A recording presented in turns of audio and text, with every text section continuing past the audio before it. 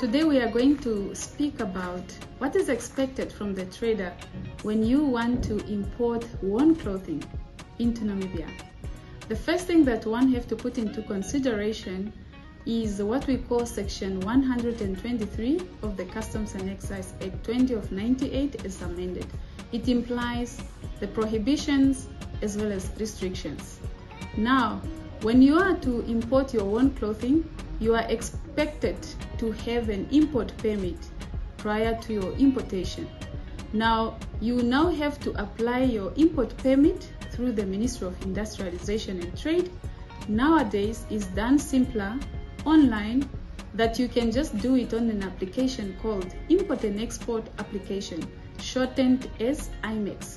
Once you have your application ready and you have the import permit at hand, you then proceed to go and import your goods, in this case worn clothing, and you are expected to come with what we call a fumigation certificate from the customs, from the country of export, and also equally your tax invoice. Thereafter, you are expected at the point of entry, upon arriving by customs officials, to declare your goods, that is to pay your duties and taxes. Thereafter, you can then proceed to your destination. I thank you.